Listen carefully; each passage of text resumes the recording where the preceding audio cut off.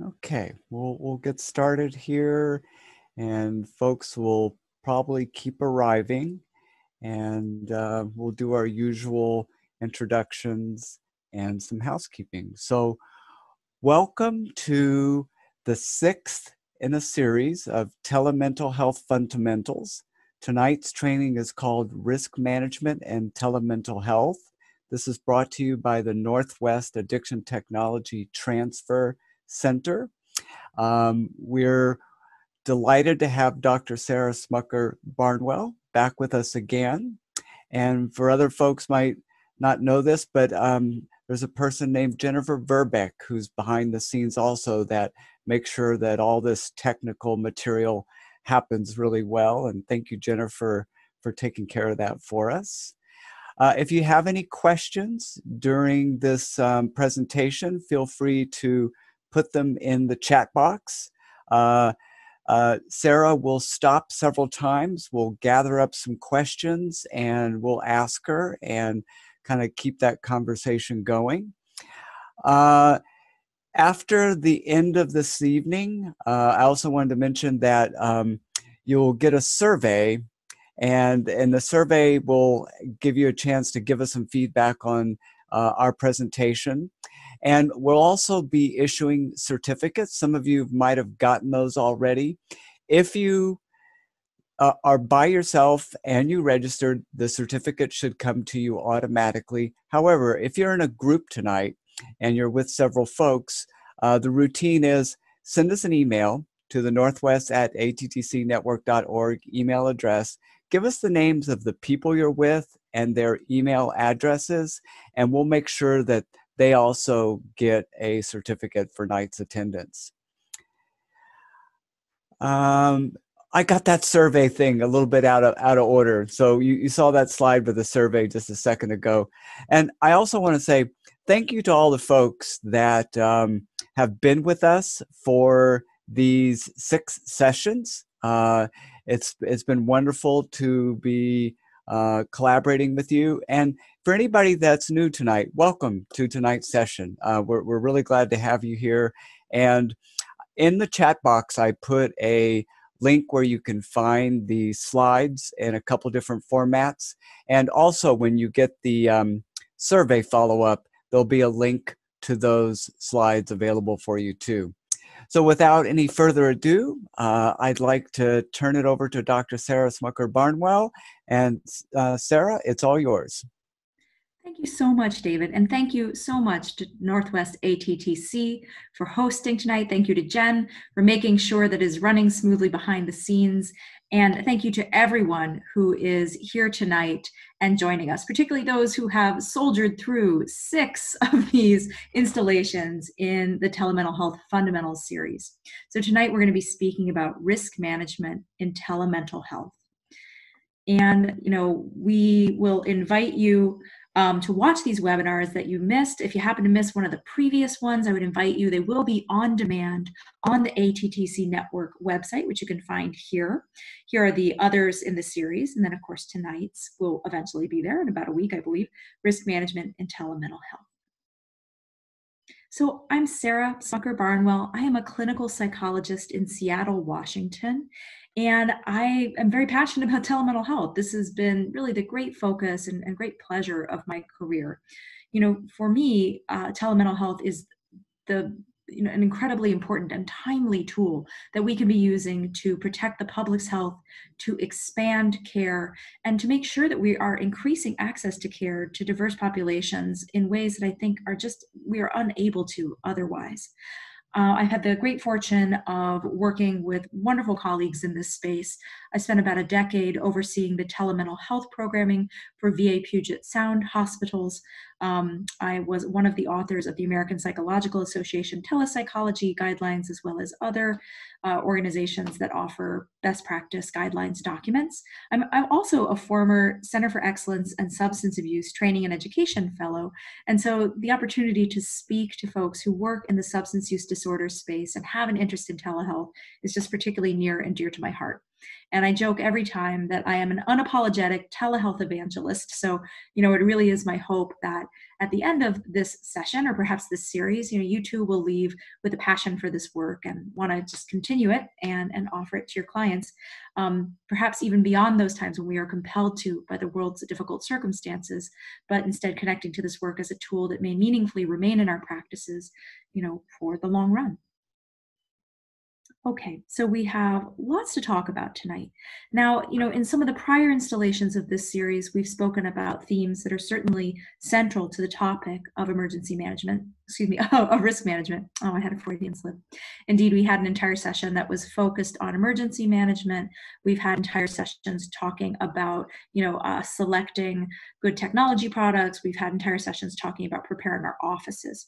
So for tonight, my hope is to pick up all those other nuts and bolts and some of those areas that I see most frequently causing provider risk management issues. And, of course, there is the aspect where we're being thoughtful about our own practices and our own well-being and our own risk management. But then ultimately, I think this is a direct reflection of the security, privacy, and confidentiality that we're offering to our clients. So, I'm of the mind that risk management is good for goose and gander. Tonight, we're going to talk about themes of documentation, the technology products you use, and not just video conferencing. We're going to be thinking about those other technologies that we're using in between sessions to support our sessions and how we can use them in risk-managed ways. Some of the most common threats to privacy, security, confidentiality. Interjurisdictional practice, that is when we practice outside of our licensure jurisdiction, and insurance. And we're going to dig in a little bit to some of the specifics and the nitty-gritty of billing telehealth insurance. So as always, we'll spend the next 2 hours dividing our time between didactic lecture. And so you don't have to hear my droning voice, for too many hours. We'll have some breaks. At 3 times we'll stop and do some live Q&A. So please, if a question occurs to you as I'm speaking, go ahead and enter it in that chat box. We will get to it as best we can. I should note that we can't promise we get to every question, but I think we do a decent job. If for whatever reason your question is not answered or not answered to your satisfaction, please feel free to send me an email at nwattctelehealth@gmail.com.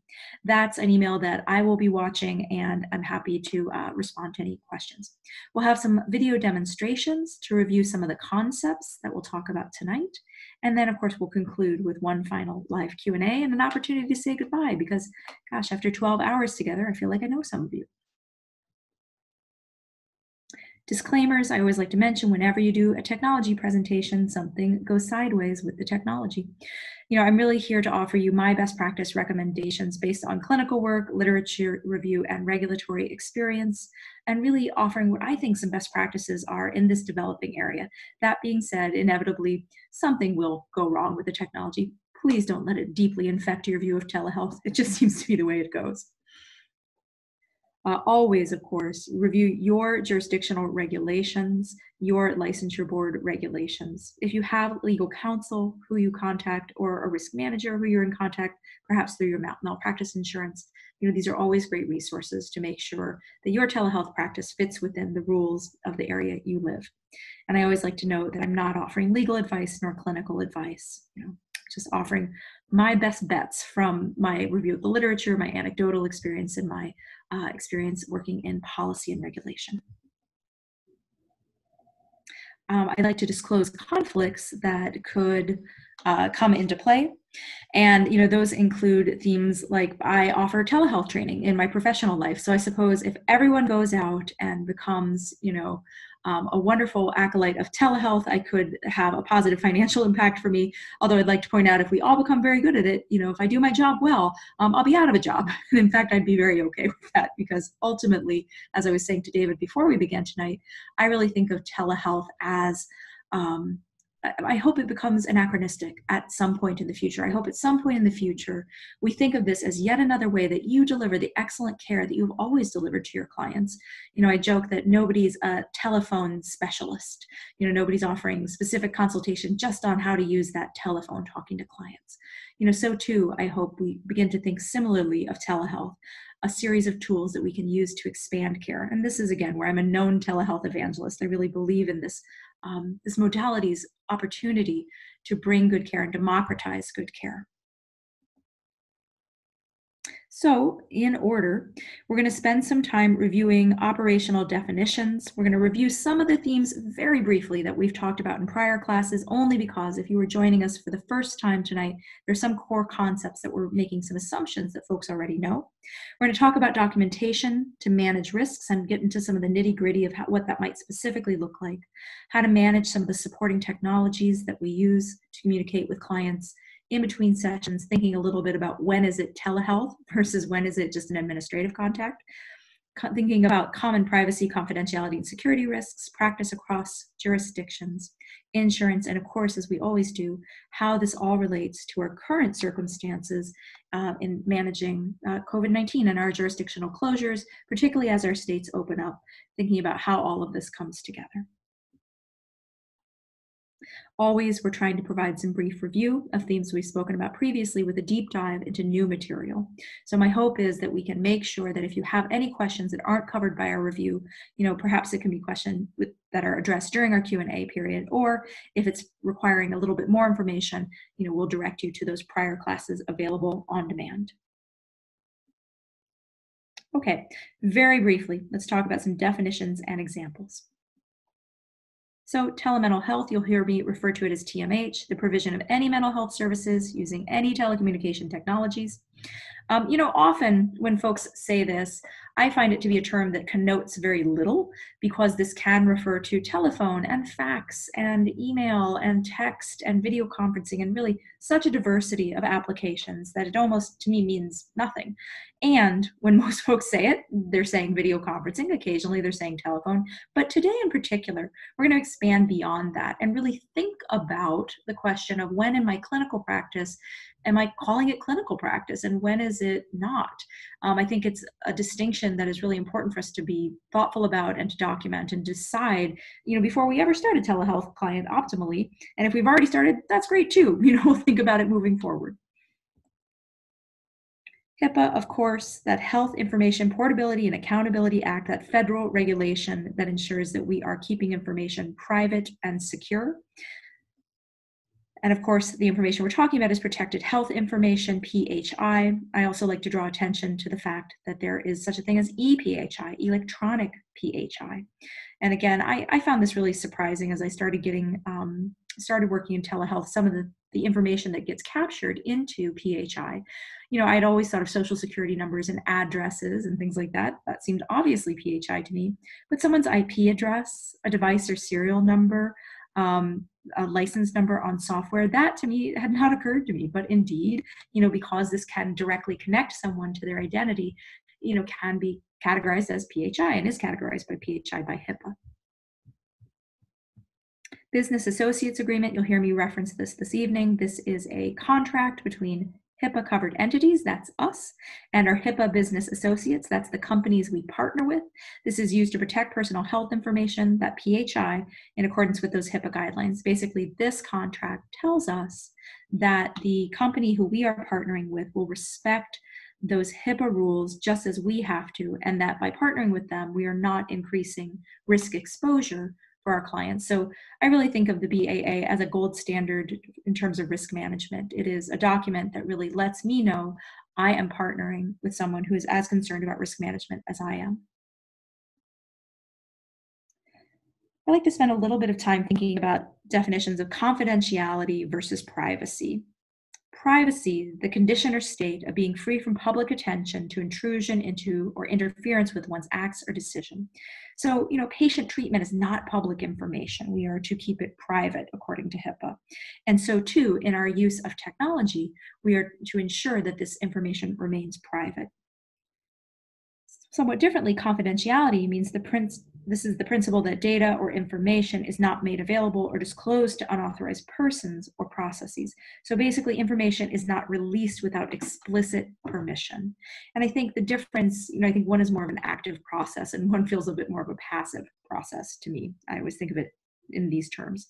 And I want to distinguish this from security, administrative, physical, and technical safeguards related to information, often software systems. I mean, security can be a padlock, that is placed on our cabinets. But basically, this is how our patient data is protected, how we will prioritize, and of course, maintain confidentiality and privacy. Okay, we've gone through our operational definitions for one last time. We're going to do a brief synopsis of some of the themes that were previously touched upon. We're going to give this pretty darn short shrift, but these are the themes that I'm assuming we're all starting from this place foundationally. So I'm assuming that if we are moving forward with video conferencing or telephone appointments, that we are using products that are designed for healthcare, particularly salient for video, and that offer us that BAA, that we have our clients complete a signed informed consent document that includes an emergency plan regarding how we will manage remote emergencies. And we've documented all of this in the chart. And again, if this is news or if you would like further information, those prior on-demand classes will dig very deeply into these themes. I'm assuming that we have assessed the appropriateness of the client for the telehealth modality, that we have thought a little bit about what our jurisdiction permits in terms of how much telehealth is allowed. Are there specific considerations? For example, some states have a requirement that most have waived at this point, but previously required us to meet in person for the first appointment before delivering telehealth care. I'm happy to say that most have waived that under the current context of coronavirus. However, these are the types of things we want to check, and that we've given some time and some thoughtfulness to preparing our office and ensuring that it is appropriate to deliver telehealth. I'm assuming that we thought through what services we're providing and to who, that we thought through how we're going to share information with our clients, how we're going to communicate between sessions, how we're going to collect payments, and how we are generally going to handle things like scheduling and cancellations, all those administrative details that often are handled in person, now we have to do remotely. So I'm assuming as we're speaking tonight that we have a plan for all of this. We've spoken at length previously about our physical office locations as well as the locations where our clients are seeing us, but I also like to frame it today in terms of existential considerations. So, thinking a little bit about where is your office? Yes, we've reviewed those physical office recommendations, and we're assuming that, but tonight we're also asking the question, conceptually, where is your office? My office isn't in my car as I'm driving from point A to point B. My office isn't in, the park as my kiddo is playing on, well, I guess they're not playing on anything these days because of COVID, but previously she would be playing on the monkey bars. It's not in the grocery store when I've ducked in just for an item. I think really for me, one of the challenges of telehealth is it degrades some of the boundaries. And I say this with the best of intentions in my heart, in that I may see a client calling me, and this is someone I want to connect with. The call might be important. And if I'm with my family in the middle of dinner in a crowded restaurant where we could be overheard, this isn't where my office is. And so in these circumstances, I'm going to be letting it ring. And it is so hard. And I wish I could tell you that I've never run out of a situation where my family is to hide in my car and call that good enough, because it absolutely has happened. But generally speaking, as an existential question, I will encourage us all to ask, where is my office? And, as we work from our home offices, as we have been expansive in these definitions, really thinking this more as a question of, can I manage risk in this environment? Okay, on to some of the new and interesting materials. Let's talk about the new stuff. Okay, I think documentation is one of those things that really, I include it first for a very central reason, that I think this is one of our best practices for risk management. Documenting why we make thoughtful decisions is incredibly important. And I can tell you in my experience of working with folks, and mostly what I'm talking about is licensure boards, when they have had a telehealth related complaint and they've called in someone to talk about it from a content expertise side, I am always impressed by the thoughtfulness that goes into the review, and I am impressed by the manner in which licensure boards care about why did this person make this decision. If I have a complaint against me regarding my use of technology, and I come in and say, well, I don't know why I did it, I encounter that people have very different outcomes in that circumstance versus when they can provide documentation that they made at the time, reviewing their understanding of the risks and benefits of their decision, and they lay out their reasoning as to why they did this. Generally speaking, I find that licensure boards very much care about are acting in the best interests of our clients, are doing our best, and are investing time and thoughtfulness into understanding the rules. So to me, documentation really protects us meaningfully in showing that we have been thoughtful, that we have taken the time. And for me, it's also a forcing function. If I know I have to document why I've done something, well, I can't write down on that document because I felt like it. I have to write down the reasons, and I have to do my homework. So I feel that good documentation also helps me practice in a way that I feel good about, and that, frankly, is a forcing function to make me go out and do the work and understand what I need to understand to manage my risk well. So when I'm talking about documentation, very specifically, I'm referring to that appropriateness assessment. And again, in prior classes, we review some of the options that are out there and how one might go about this, some of the common features and characteristics. But for tonight, I'm just going to say it like this. We're talking about appropriateness assessment. We're talking about that informed consent document. And recall that we're talking about a telehealth specific consent. So many of us may have an existing consent document from when we initiated care with the client. But if this is an existing client, we're having to transition to telehealth, we are actually required to have a specific telehealth consent. And indeed, it is the recommendation of many professional organizations that as we transition out of telehealth, we again get a new informed consent document, this time asking clients to indicate that they understand the risks of returning to in-person care in the era of COVID-19. And, again, I've mentioned this in prior classes, but I will say that I think the American Psychological Association, as well as the American Insurance Trust, both have really nice free templates for all of these different consent forms. If you're interested in them, I'd encourage you to give them a look. It's nice because we know that attorneys have vetted those, and I always want a healthcare attorney looking at my documentation. My documentation templates. Obviously, I'm not having them review every note, but I want them for those templates that I use again and again and again. I want some legal review. So I like these professional organizations' templates because they've been vetted by the highest standards of the profession, and I know an attorney has looked at them. Of course, I'm always talking about emergency planning and making sure that emergency plan document is in the medical chart. So again, I should clarify, it is not merely that I write these documents, but I include them as part of the client's chart. So that's part of that medical record, that immutable record, that should there ever be a concern related to their care, I will have access to and will be part of any consideration if there is a complaint or a review. Some things I think people find surprising when I'm talking about documentation. Emails. I generally regard emails that folks send me as part of the medical record. This is kind of a controversial one, and I know there are some folks who would say, come on, give me a break. If someone sends me a quick email from their iPhone that says running 5 minutes late, do you want me to copy and paste that into the chart? And this is a personal choice as to how we want to practice. All of these, we're thinking about risk management, all of these issues are really, they're not categorical, they're continuously distributed, right? I mean, we're going to have to make some choices, in terms of our risk benefit analysis. So some folks I know would say, absolutely, I put every single email the client sends me in the chart. Others will say, well, if I think there's clinical content in there, if I think it's salient to treatment, I'll put it in the chart.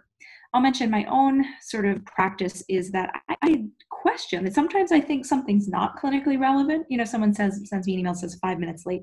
Well, after the 10th one I've received, I start to think, this might be a pattern of avoidance that has clinical relevance. And if I hadn't documented that, maybe I don't recall it as well. Hopefully I document arrival time in my notes, but maybe I didn't. So I think I don't always feel entirely comfortable discerning in real time what's going to have clinical salience in the long run. And this is one of the reasons that I like to use a secure messaging product in lieu of just email. And there's many reasons. I think they're more secure generally. But in this case, the messages are automatically integrated into my client's medical record. So I really appreciate that because now I'm not having to copy and paste anything. This is done automatically. And for me, it feels like a more risk managed way to be communicating with my clients for several reasons. One, I'm not using an unsecured email that does not comply with HIPAA. And two, and again, I want to acknowledge that in the current context, the Office of Civil Rights and Department of Health and Human Services has made announcements being a bit more permissive with HIPAA, as we've talked about in previous classes. Nonetheless, I really am an advocate for sticking to our highest standards that we can reasonably. And to me, an integrated secure messaging program is a nice way to do that. Telephone calls between sessions. This is another one I find hard, but this is something I do in my own practice. I always document them. I include them as part of the medical record. Is it telehealth? And we're going to talk about this later. Again, I have a hard time telling you in real time. Now, I know if someone is calling me with a clinical emergency in between sessions, I feel really confident that's clinically salient and that needs to go in the record. If someone calls and says, "What was that book you wanted me to read again?" Again, it might not be, and it might. So generally speaking, I document telephone calls that occur in between sessions. I will admit sometimes someone has called me and said, "What was that book again?" And I'm not running off to put it in the record. But generally speaking, if I recall to do it, I like to, and I think it's a good practice. Notation to indicate that the session occurs over telehealth. So I actually have a standard blurb I copy and paste into every single note that I write that says this session occurred via telehealth, via secure video conferencing. I review the risks and the benefits with the client. We confirmed the client could hear and see me. We confirmed that they were alone in the room and could not be overheard. It's a little cumbersome. It's actually just a little blurb that I copy and paste, and I make sure I do these things as well. But again, were there a concern in the future, I have documented that I am observing a high level of practice. And I think that that is valuable if there is some sort of risk or some sort of concern in the future. Having invested that time, I think pays dividends forward. So this is tiny, and I will be so impressed if anyone has adequate eyesight to see it. But whereas you will receive, a PDF handout of these slides, I wanted to make sure that I had some of these documents in this presentation. So once more, this is my own telehealth appropriateness assessment. I want to be clear, this isn't a product endorsed by NWATTC or any other entity. This is just something of my own making that I use in my practice that I feel leans heavily into what the literature suggests we ask about, but I offer it to you in case it's useful, and you can have a copy moving forward. So two, I wanted to give you a copy of my emergency plan. Again, if you've attended prior classes, you'll already have this in your slides, but goes over those basic pieces of information: the client's name, the client's whereabouts, if we're going to identify a support person who could help in case of emergency, offers a consent to contact that person. I'll mention I actually do get a separate release of information for the support person just because I'm a stickler for my documentation. And that goes over some of the high level notes of what the client can expect in case of emergency. Okay, so really, if you take nothing else away, I think just be a stickler about your documentation. And honestly, I think this might be a controversial statement. I think there's a lot of technophobia that goes on. I think, as we talked about in prior classes, there is real research that patients incorporate telehealth with a lot more ease and enthusiasm than providers. It's more challenging to get us on board, and there's lots of reasons. We're working so hard. It is so much additional work to be on in this sort of performative way in our sessions. It is hard to constantly be asking for all that behavioral observational data that we cannot see secondary to the milieu. It's fatiguing, and I think that to me, this comes into play where I've seen instances where someone's had a board complaint and, it's related to telehealth. And someone on the board has said, well, why were they doing telehealth anyway? Isn't that weird? And shouldn't we not be doing that? I'd like to think in the current context with COVID-19, that is going to overcome a lot of that. I think a lot of folks who, unfortunately maybe never would have wanted telehealth in their practice have been forced to. And I hate to see that, but I also think it is going to democratize meaningfully this modality. So it's my hope that some of this will be changing, but I do want to acknowledge that there is technophobia out there and that people are predisposed to think bad things about telehealth and telehealth modalities. So again, the more we can document that we're one of the good guys, that we're thinking about this, that we are, on top of it, that we're thoughtful, I think it is a valuable investment. So let's talk about some of the technologies that we're using, outside of just video conferencing. But I think the thing I really hope folks take away is that we don't have to know every single specific thing about these technologies. We never could. We're going to speak in generalities tonight, and I think that that is a really strong start, because even though we are, mental health providers, we are substance abuse treatment providers, we are not necessarily technologists, and yet we are held accountable to the technology's performance. And I find that to be something of a rub. So, the more we can think about what are the general things we're looking for, the more we can invest in products and companies who we know observe the highest standards around HIPAA and other federal regulations for healthcare, I think we can avoid having to, drive outside our lane. We can stay within our scope and not necessarily become technology experts, but instead become good risk managers who make smart partnerships. So briefly, in review for video conferencing, of course, this to many people is synonymous with telemental health. We're going to choose products designed for healthcare. And again, I'll mention that we now are permitted to use those non-public facing options, your FaceTimes, your Skypes, your Zooms. We have had permissions from the federal government.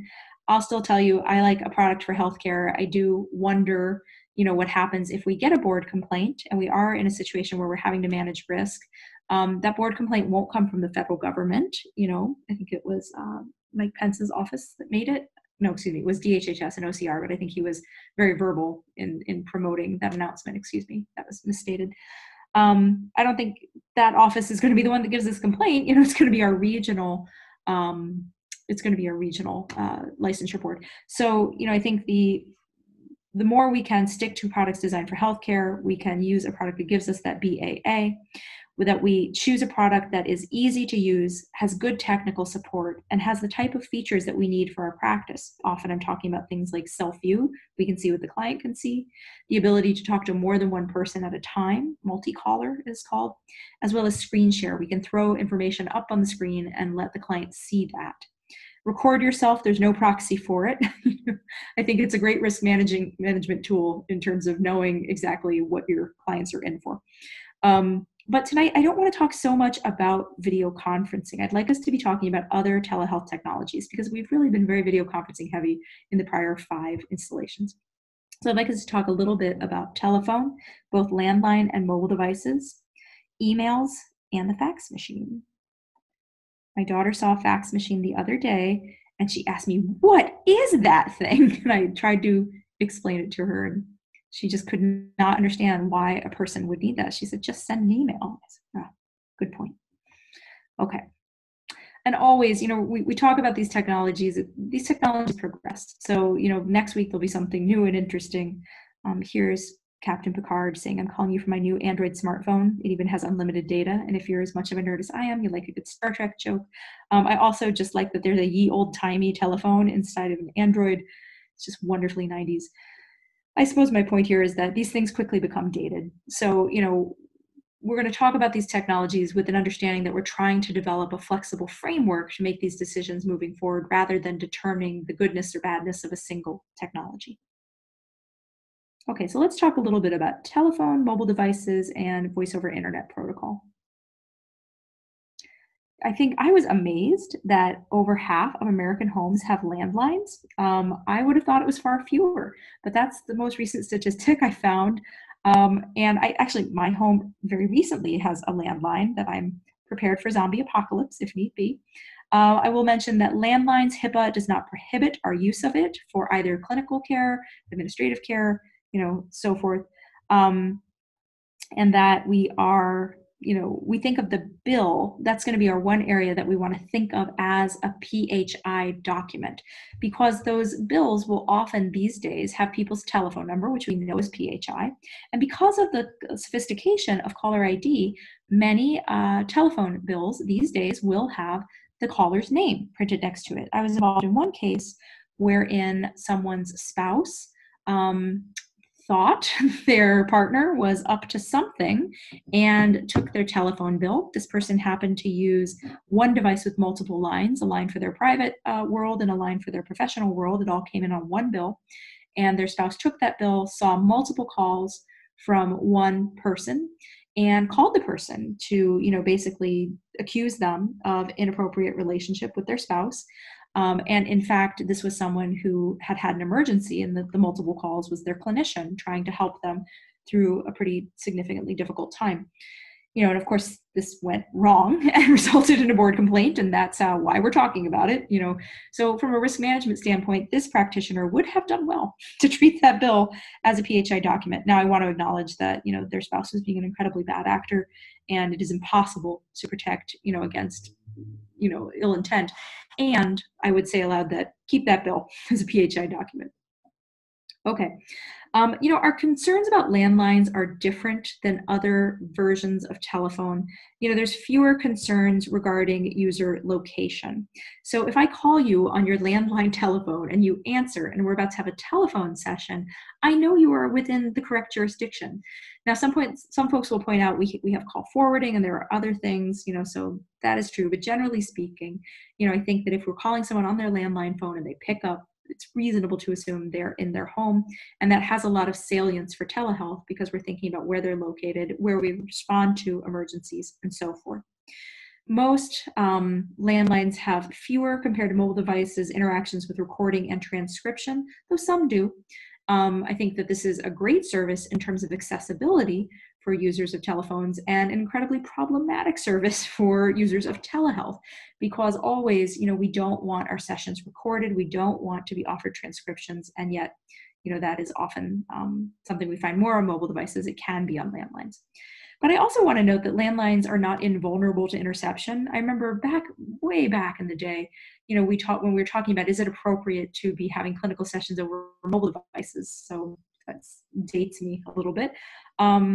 It was really trotted out like landlines would be a much more secure option. And I actually used to have a slide about how you can tap a landline, and then someone pointed out to me it was incredibly antisocial to have in my presentation, so I took it out. However, I will tell you, it's not hard. We could all, I was going to say go to Radio Shack, but they don't exist anymore, but we could go to some store, a Best Buy. Nope, not either. Some store that would offer us technical devices, and through a very simple purchase, it is actually incredibly easy to intercept landlines. So it is not that they are that technologically secure. It is just that practically speaking, there are very few problems reported in terms of information security and confidentiality. It is, I think, notable that someone else in a home can pick up on a landline call. And so if someone, particularly if we are in our home offices in the context of COVID-19, delivering telephone care, and we are opting to use our home landlines, I think that that is more problematic for home-based environments, because other people can pick up the phone, other people can accidentally pick up the phone and overhear. But generally speaking, we're using landlines for administrative contacts, for clinical contacts, and there's relatively few problems reported. Mobile devices, of course, are sort of the natural companion when we're talking about landlines, and it's just incredibly widespread. Most people in these United States have a mobile device at this point. And of course, I don't want to diminish and acknowledge the disparities that occur where not everyone has one. But I think it's really, for me, it's an exciting thing to think about, because as this is more and more the case, we know that this is a way that people can receive their telehealth. So if you have a mobile device, you have access to, high quality healthcare. And I think that's an incredibly exciting concept. We all know that we're using our mobile devices way too much, and for all kinds of things like socialization, decision-making, fighting with one's loved ones regarding what information is correct. We see a lot happening in this space, independent of therapies. We see behaviorally oriented apps for weight loss and for smoking cessation and for, I personally love the chart, the app Sticker Chart, which is for behavioral health changes where you can really give yourself a nice sticker. But we know that there are lots being developed in the space, and we see it emerging as a complement to therapy. So PTSD coach, PE coach. I have some great relapse prevention apps that I really like that help with plan. In prior sessions, we've talked about My3 and Hope Chest and some other great virtual Hope Chest, some other great mobile apps that help us help clients in between sessions. Here's a nice picture of mobile devices in case you have forgotten what they looked like. Okay. I think that, we have these really distinct concerns when we are delivering care over a mobile device versus a landline. Of course, the number one being location. Our clients can be anywhere. And I don't know about you guys, I've certainly had the experience where I have initiated a contact with a client, believing them to be in one place as we, carry on with our session, and I explicitly ask where they are. I learned that they are elsewhere.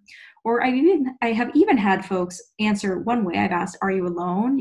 Are you home? And they say, yes, absolutely. And then another truth comes out. I hear kids fighting in the back seat because I'm on Bluetooth in their car as they drive to the donut shop. These things happen. So I think that, that's going to be one of our biggest concerns if we're delivering care over mobile devices, and one of our special considerations as we're managing our risk.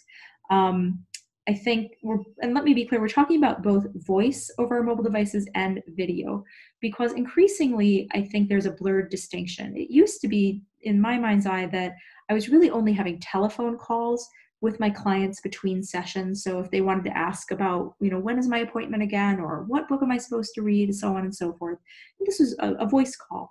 Now, however, particularly with my younger clients, it's not uncommon that they'll try to FaceTime me, or they will try to make a video call with me. I'll mention that I don't like doing this, and it's actually in my informed consent document that I'm going to accept it as voice only. And I'll be honest, the only reason I do it is risk management. The only reason. Because I want to be using products that are designed for healthcare, and because I know that if there was a complaint made, that they would treat a video contact as somehow more telehealth. And again, we'll talk about it. I think that's a dubious distinction, but I'm also aware that that is how it could be perceived. So my own practice is I do just voice calls in between sessions. I have video calls, during sessions. I also think there's something nicely boundaried about that we're saving video is somehow special, for our clinical time together. But anyway, when we're talking about mobile devices, we're talking about both voice and video. Of course, in both instances, location are a concern. Again, we have more interaction with themes like recording and transcription. It's more easily done that a session could be recorded, which brings up very unique issues around privacy, confidentiality, security. But I think the most likely point of interception and risk management problems in my mind's eye is volume and where someone is when they're speaking. I don't know about you, but I've had many instances in my life where I feel very involved in someone's telephone call out in a public space. They are speaking very loud. They have their telephone turned up, very high, where I can hear everything one person's saying. I can hear all their responses. And like it or not, I'm really in the midst of the action. So I think that this becomes incredibly problematic when we're thinking about clients being mobile, being outside a secured space, and now they're speaking loud. I think that, we have some challenges to our privacy, confidentiality, and security. So from a risk management standpoint, it is why I like to make sure that people are alone, cannot be overheard, because I think that inherent to the modality of mobile devices, if they talk loud or if they turn the phone up, there goes their privacy. Okay. So, when we're using these mobile devices for care, if we are, talking to clients on our mobile devices, if we're having sessions on our mobile devices, we want to make sure that we're password protecting them, that we're treating this hardware, like a tool that handles PHI, because it is. We want to think about where data is stored. Many of us have cloud backups on our phones, and some of those clouds are HIPAA compliant and will offer you a BAA, and many don't. So generally speaking, if there's any client information on our phone, we want to make sure that it is stored locally. And I'll tell you, my solution to this is I just don't store client information on my phone. I don't store my clients' names and numbers on my phone, because I know that gets backed up to Apple's cloud. I don't really want to chase down trying to get a BAA from Apple. I do hear it's possible, with an additional fee. But to me, I just don't do that. I keep all my clients' information in the record, and if I need their phone number, it's a little bit cumbersome. I go look it up, but that way I know it's more secure. And of course, lock those devices. There is nothing my young daughter would like more than to have unfettered access to my phone. And in many ways, it would make my life easier to generally give it to her and not parent well, but also, to let her have my passwords, because she could help me and do things for me. And I don't do that, because if my daughter were on my phone playing a game, watching a show, and a call came in, and just by accident, she brushed it, she could end up having a conversation with one of my clients, and it's just not something that I want to have in my practice. So I'll say I keep these worlds really separate. I know some providers elect to have a distinct and separate mobile device that they keep, absolutely apart, and that they don't share with anyone else. I think it's a good reason for me not to have to surrender my phone to anyone, but everyone can choose what makes sense for them. Okay.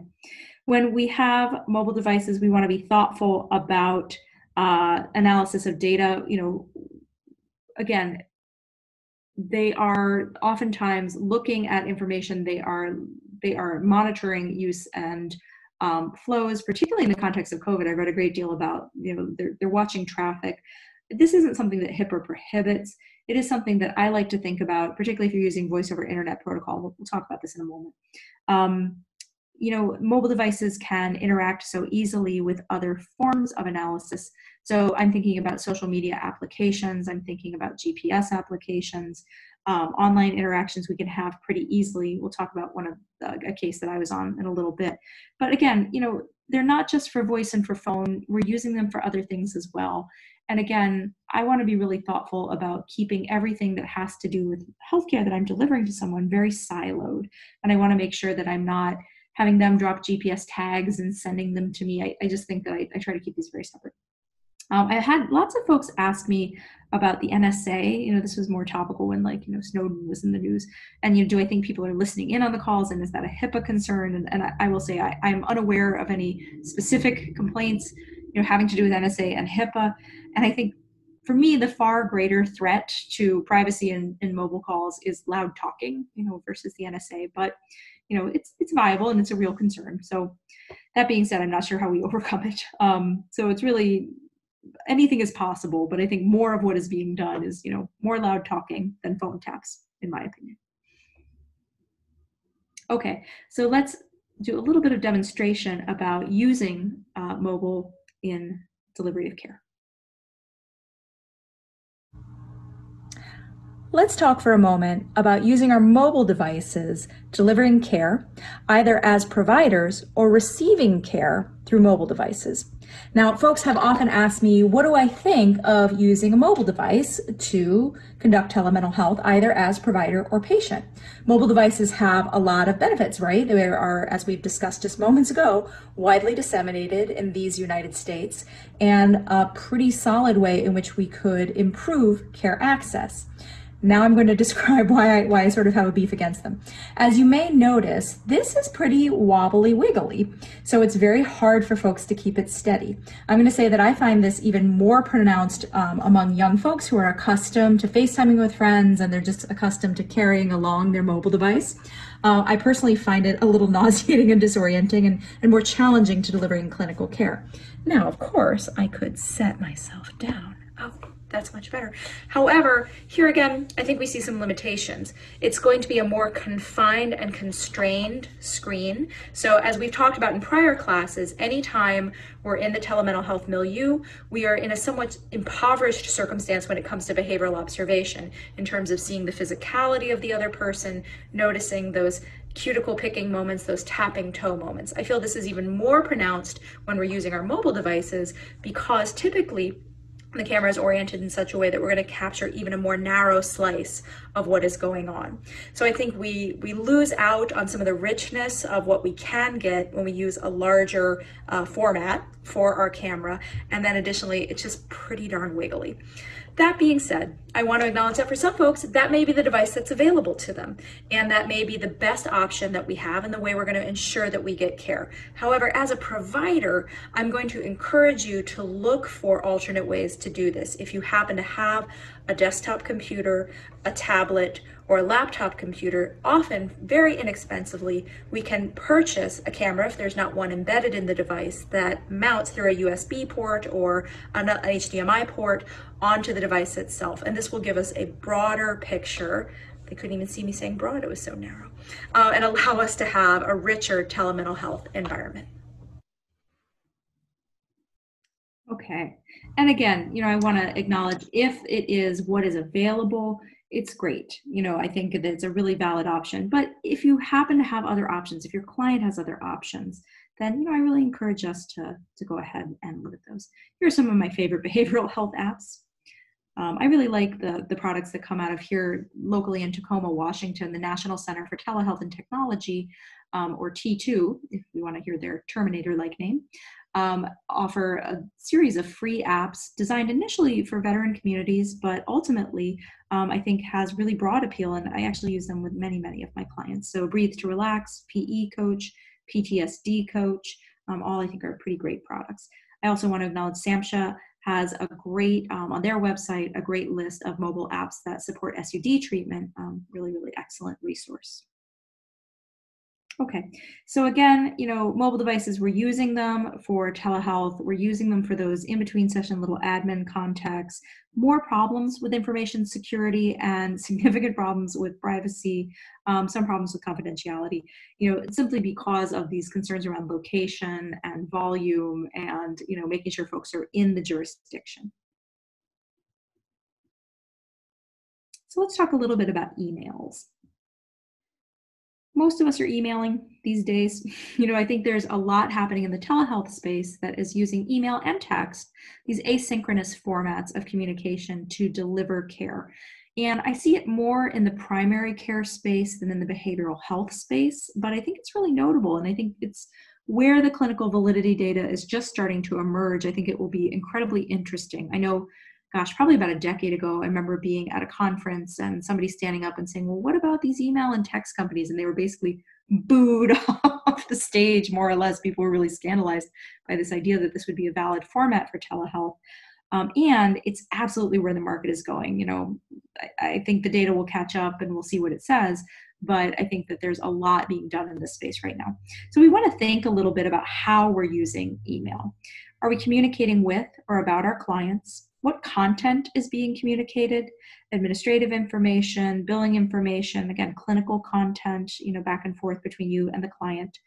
And again, I want to acknowledge that the Office of Civil Rights and the Department of Health and Human Services has announced that we are, given a little bit more flexibility with some of these regulations around HIPAA. Some folks, I have interpreted this most to mean video conferencing, which they explicitly cite.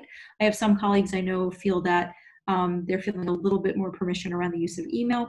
I do want to acknowledge that I think from a risk management standpoint, again, we're thinking about risks and benefits. If someone said, hey, in the context of COVID and where I live and the jurisdictional rules, where I deliver care, the only viable option for me is email. I need to exchange information with clients. These other options don't work for me. I can't use a secure messaging portal for this reason, or, a fax machine doesn't work for me for that reason. Email has to be the way to go. Again, that's the type of thing we document. We document and put it in the chart. So it's not that I'm ever saying, don't do it, you can never do it. But generally speaking, we just want to be really thoughtful and we want to document it. I like to really encourage folks to use products that are encrypted and preferably designed for healthcare. I see a lot of folks using free Gmail accounts for their practice. And, I think for me, that is a less well risk managed practice, in as much as these free publicly available emails are great. They really work well, tend to be pretty darn user friendly, and they're mining our data. If I send an email to a friend saying, can't wait for your baby shower, the next thing I'm going to see when I open my email is 18 ads for diapers. And this is just how they make their money. And, this is pretty much how it goes. So for me, I like to invest in a product that offers encryption. As I said, I use a product that's actually integrated with my electronic medical record, because for me, that is the easiest way to make sure that all of those asynchronous communications are included as part of the medical record, and I don't have to spend my time copying and pasting. But mostly we just want to think a little bit about what type of email we're going to use when we talk to clients. And if we decided to use one of these free publicly available ones, just document why we're doing that. Okay. So again, comparing our technologies, we're using it for administrative information. Many clinicians I talk to are saying that they do not like to communicate clinical information over email. They really try to stick to administrative information. I appreciate that ethic. I think it's really challenging. I think once you open the door, things come through it. And so I do think there are significant problems to information security, privacy, and confidentiality, in as much as we know, if we're using unsecured email, that we know that that data is being mined. We know that it is very easy for something to be forwarded, and we know that it is very hard to ensure that it's only only administrative information that someone sends you. So, I hope the thing we'll take away is email's not necessarily a very secure option. We can consider an encrypted email option improves that. We want to decide what email product we're going to use and apprise patients of the risks in informed consent. I actually have a specific paragraph in my informed consent document that addresses email, and I believe the American Psychological Association and American Insurance Trust templates do as well. I'd like to encourage to think about what content you want to be communicating over email with clients and be prepared to have these assumptions violated. And I like to explicitly talk to folks about how I'm going to respond to information that triggers mandated reporting. Thinking of a fairly famous case that happened in California in which a gentleman was was seeing a provider, and the provider received an email from someone who said, "I am this client's sibling, and I need you to know that my sibling has relapsed. My sibling, your client, has relapsed and is going to harm someone. They have indicated that they're going to hurt someone in the public." Now, the clinician thought, well, there was not a specific threat made, and so they felt that this didn't fall within the rubric of their mandated report in their jurisdiction. Additionally, they had never heard of this brother. They said, "My client has a brother? This is the first time hearing about it." So they felt very uncertain about who they had received this email from, and they elected not to make a report. Ultimately, it turns out this person did have a brother, and they did indeed harm someone. And the family sued the clinician. I think it came out in the favor of the clinician, but not after a long haul. And I thought it's one of these cases that it's just, I really feel for the person, because what would I do if I get an email that says, so-and-so is going to harm themselves, and I just can't verify where the email came from, is the sender who they say they are, and is the information true? So for me, this is something I talk about informed consent. I let folks know that if I get an email or a text or a phone call or something that indicates, something that would trigger my mandated reporting, then I'm going to make the report. They should know that, and that when they're engaging in care with me, they should be apprised that this is a possible outcome. Okay, so what are we going to do?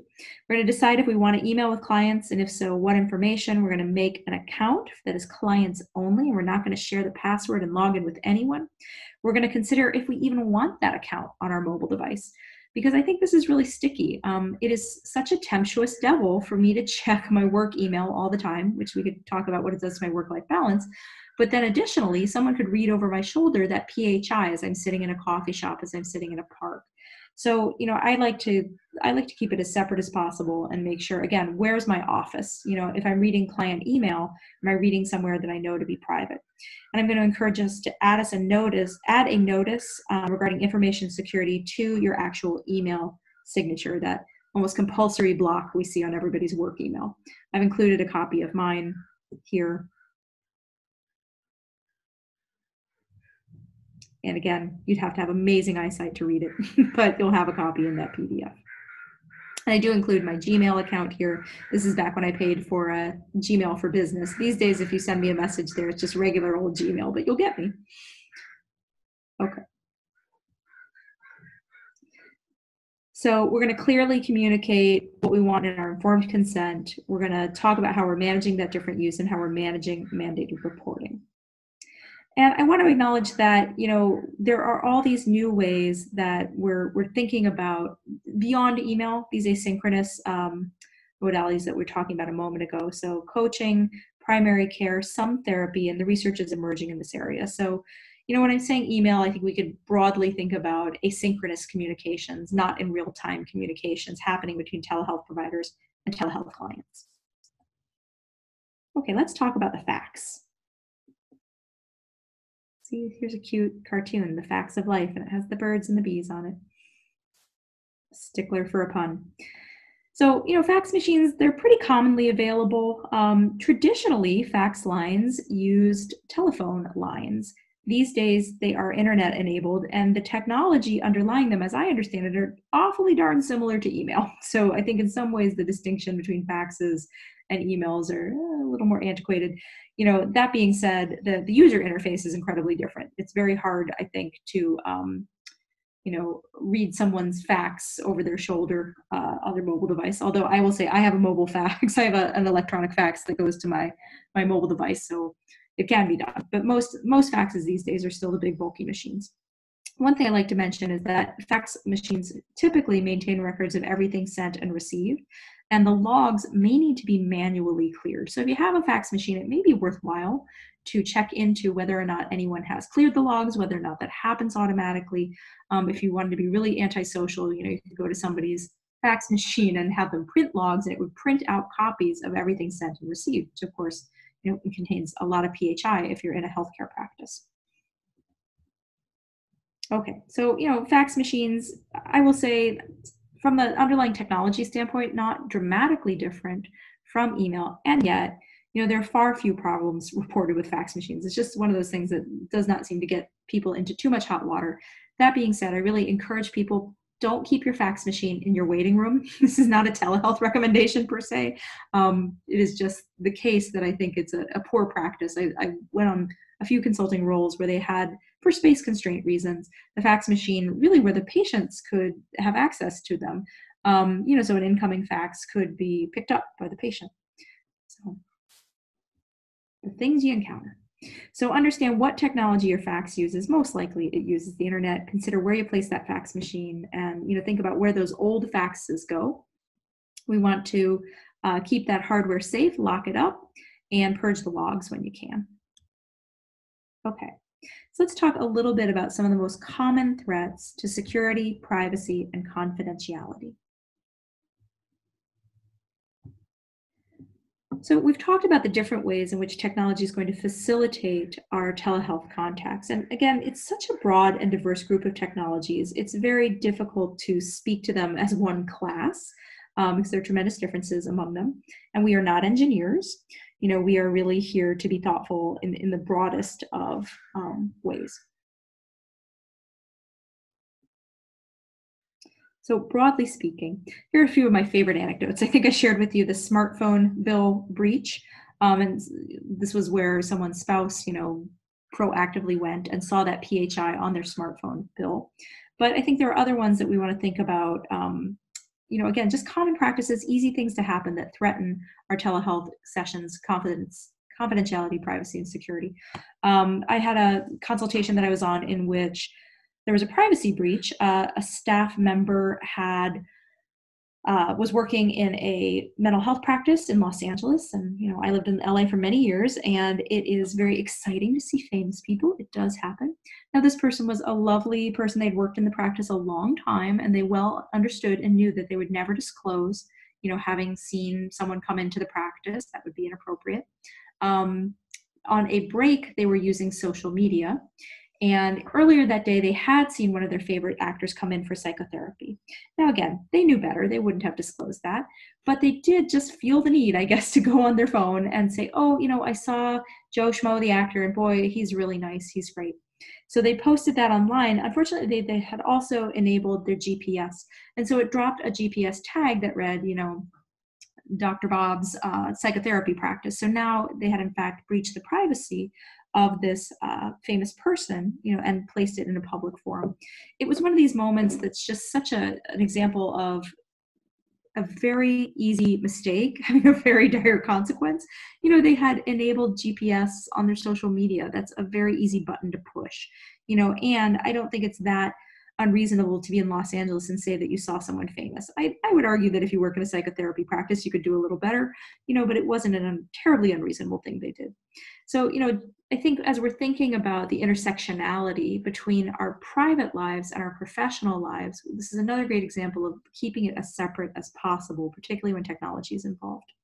I think another one of my favorite stories about security breach, there was, I think, a disgruntled employee left a telemedicine company, actually, rather notably, and left a virus that went through and scraped all the email addresses of all the associates and all the clients of the telemedicine company. And in one giant email, so everyone saw each other's email addresses, sent some pretty untoward content to everyone. And in doing so, revealed the identity of thousands and thousands of clients. And so this is one of those moments where, this was a malicious act. Someone had intentionally brought a virus in to impair the security, but it did indeed, turn around and, disclose the PHI of thousands of clients. So it's one of these things that, again, having good practices, good security, could they have safeguarded against that? I'm not so sure. But, when we have good software on our devices that we use for healthcare that manage, virus protection, when we have passwords that protect us, when we are not downloading things willy-nilly on the internet on machines that we use, for healthcare. I think these are our best practices that will help manage our risk. And this brings me to the theme of social media and online presence, because I think this is an area that, again, gets very intersectional with risk management, even though it may or may not even really have much to do with our professional identities. Now, I want to acknowledge that there are some providers who elect to use social media as one platform for advertising. And it's important to differentiate the personal and professional media that we have there. Essentially that there would be a Facebook page for example, there are Facebook pages that are personal and have our, goings on and pictures of what we ate for breakfast and whatnot. There are also pages that are entirely dedicated to businesses. Now they have different features associated with them. And I think notably one can have friends and one cannot. They're trying to be cognizant of some of the connections. That being said, people can often still like something, they can acknowledge something, they can connect themselves online. So too with Twitter, so too with Instagram. When we put this information out into the public forum, we sort of lose control of it. So I really think if we are going to use social media to advertise our professional practice, we want to be very thoughtful about what features we enable and the extent to which a person could disclose that they are a client or really impair their own privacy and confidentiality. I also want to acknowledge that these days, there's a lot of our information available online. Our personal and professional information is available online. And to me, this feels like a risk management issue. I really encourage folks to take a moment, Google your own name, fun. Can you find where you live? It has been quite a time, and I don't know how successful I've been. I really, at one point, went on a mission to get myself taken off online directories. At that time, I did work that was very charged, if I'm honest, and intense. And I was not excited about the idea of every client knowing my home address. That was something I was not comfortable with. And yet, even though I had never given permission, many online directories would give someone a map directly to my home, and that made me feel unsafe. So I think, we want to be a little bit thoughtful of what our presence is like online. And here I'm speaking very passively, the information that is put up about us without our permission, as well as the information that we put up about ourselves. I really discourage folks from Googling clients or looking up client information, because I think there's a parallel to be had. I know it's publicly available, and I know that, many of our clients have actually no concerns. If we Google them, they would tell us to have a great time. But I personally like to keep it separate. If I'm seeing a client, for relapse prevention, and I Google their name, and now I've found a picture of them having a beer, I don't know when that picture happened. I don't know is there actually soda water in that can? I don't know what's going on. Do I have to now bring this up to the client? Is it a clinical issue? For me, it crosses boundaries, and I think impairs trust in a way. I know that there are people who do Google their clients, and I respect their right to do so. Simultaneously, it's a practice that from a risk management standpoint, I think I'm learning information that may not have been intended for me, and I think it gets a little clinically fuzzy. That's the technical term, fuzzy. Okay, and caveat user. This one's employable due to stupid personal stuff he put on his Facebook page, and this lady says, me too, and this guy says, for me, it was an embarrassing YouTube video. I tell you, the only circumstances that I really like Googling folks is when I used to have trainees in telehealth. I would have folks who would come and do a year-long postdoctoral fellowship in telehealth training.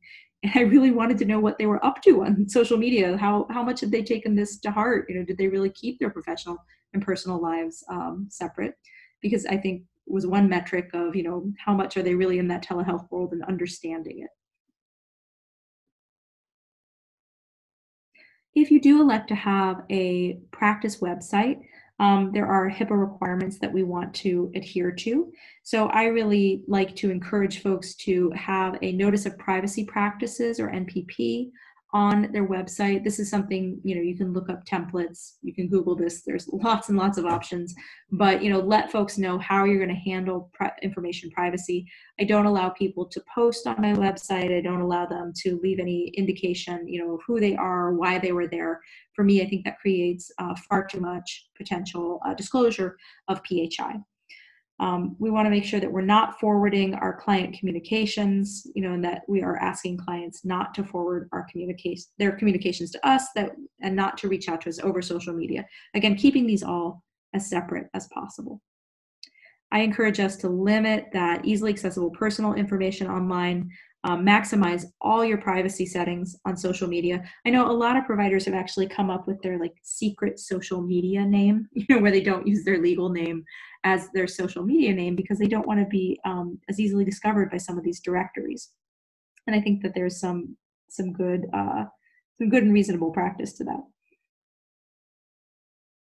And mind your tweets. When you put information out into the world, such as Twitter is a great example, we run the risk of that being disseminated, retweeted, of losing our context, and frankly, losing control of the message. So I know a lot of folks are using social media platforms to disseminate good information about mental health care, about telehealth, and other topics. And I think that it is an area for potential risk. So for me, I really try to minimize any footprint I have in a professional capacity on social media, because I just think it is not an environment that is well aligned with the type of risk management that I want for my practice. Now, other people can do it other ways, and that's absolutely valid.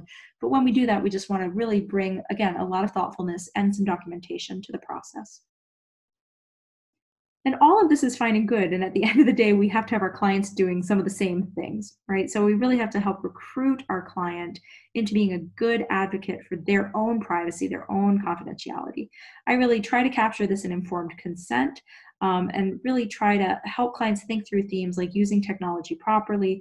So if we have an email where they're receiving the links for video conferencing appointments, I want to make sure that's not an email they share with 10 other people, that they are being thoughtful about securing their Wi-Fi if they are able, that they're using dedicated password protected profiles on the computer and not shared, accounts that someone else could accidentally stumble upon, that they're not forwarding our communications that we're having with them, and they're not recording our sessions, when we can't see them doing it.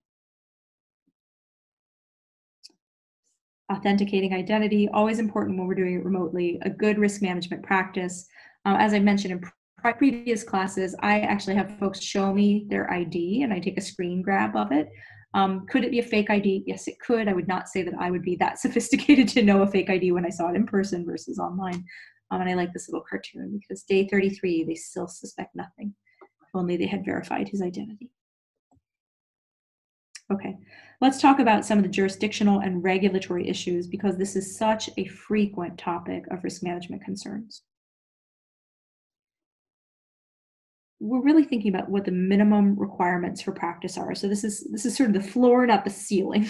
And I think that technology's integration into law is just emerging now. Again, we're providers, we're not attorneys, and this is changing so quickly in the context of COVID-19. There have been myriad executive orders that have been more permissive across many jurisdictions when it comes to the use of telehealth. So we want to be mindful that your jurisdictions differ. So what may be one set of rules in one place is going to differ in another. And you always want to consult best practice guidelines that are relevant to your jurisdiction. And many of our boards will have opined specifically on the matter of telehealth and on the matter of telehealth in the context of COVID-19. Consider your employment setting policies and procedures. Many of us are being compelled to do telehealth, whether or not we chose to, because that is the policy of the organization where we work. And consider, of course, the federal laws that apply, HIPAA and HITECH. But what is interjurisdictional telehealth? I mean, basically, this is anytime you're providing care outside of your licensure jurisdiction using technology. So this can be you are in a non-licensed jurisdiction delivering care. This can be your client travels outside of your licensed jurisdiction. Really, either one of you goes a traveling. And this is not an issue exclusive to telehealth. I mean, these issues are salient to in-person care as well. If my client, goes on vacation to Hawaii and having a terrible time with his family and calls and wants to have a phone session instead of our in-person usual meetings, technically this would be interjurisdictional telehealth.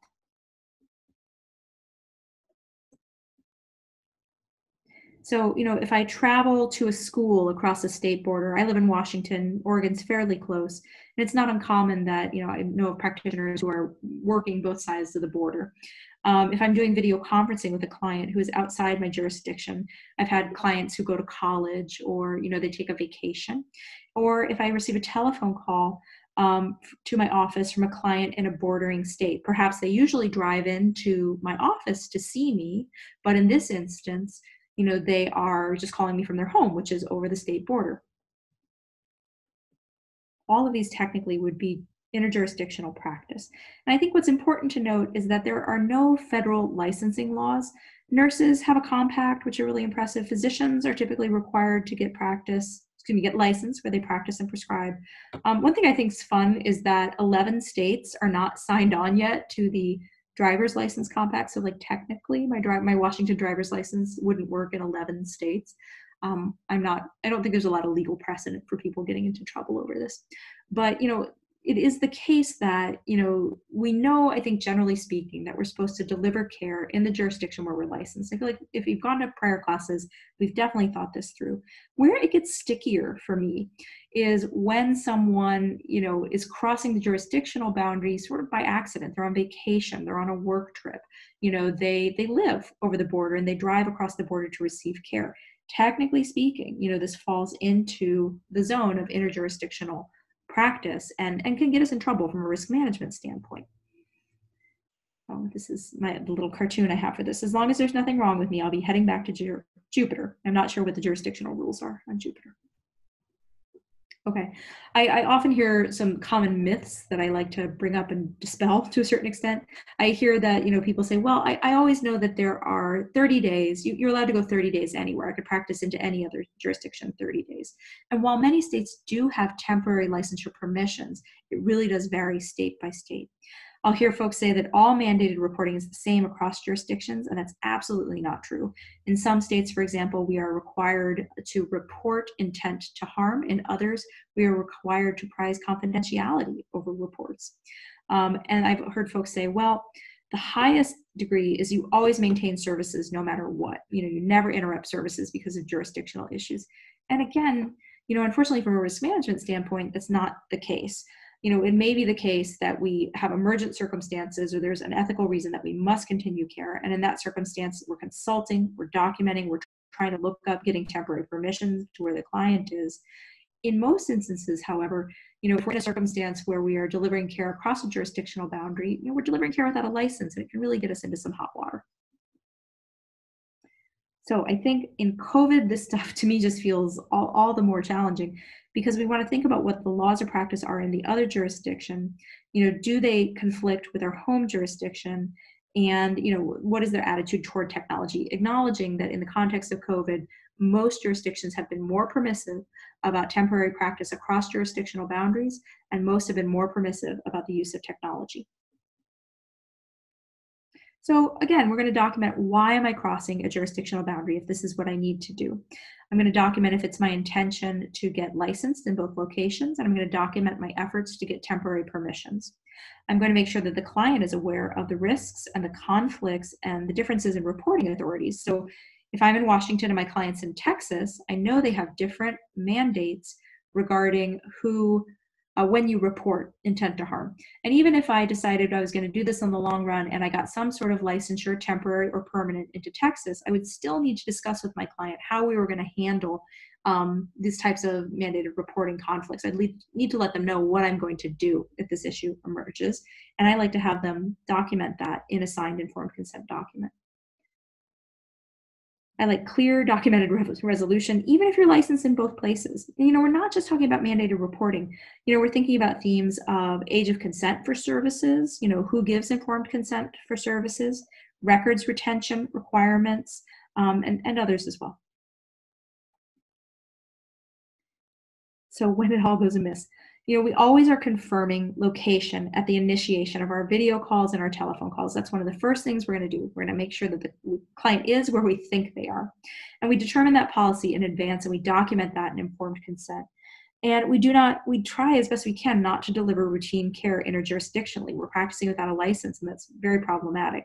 I will acknowledge in my own practice, there have been circumstances that are emergent where I prioritize patient care first, and I decided, okay, I'm gonna, talk to this person on the telephone. We're gonna do crisis management, and I'm gonna figure out the licensure stuff as my second phone call. But my first phone call, my first obligation is to the client.